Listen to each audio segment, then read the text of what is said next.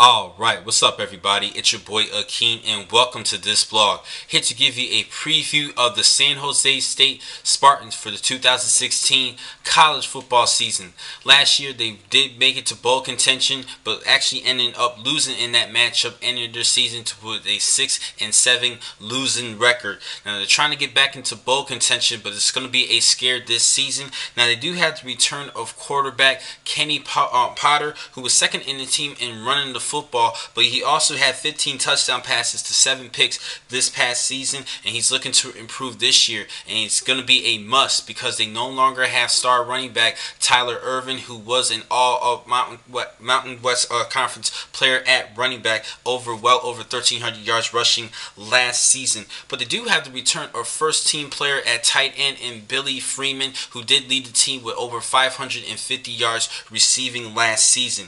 Now, as far as the defensive unit, they do have a couple of good players who are definitely ball hawks as far as getting to the ball carriers and tackles, with their leading tackle and senior Christian Tago, who had 124 tackles, and sophomore Maurice McKnight, who had 90 tackles himself last season. So they definitely were working well as far as run support, but we're going to have to work on their cover skills.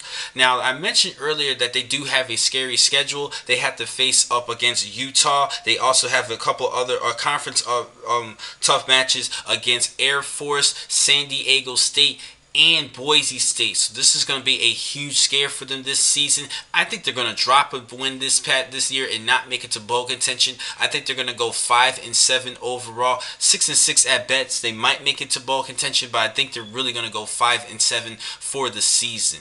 Now, the next time I'm going to catch you guys from being just a couple of minutes, I have one more blog for today. Thank you for watching this blog. I'm your man, Akeem McCall. Be easy.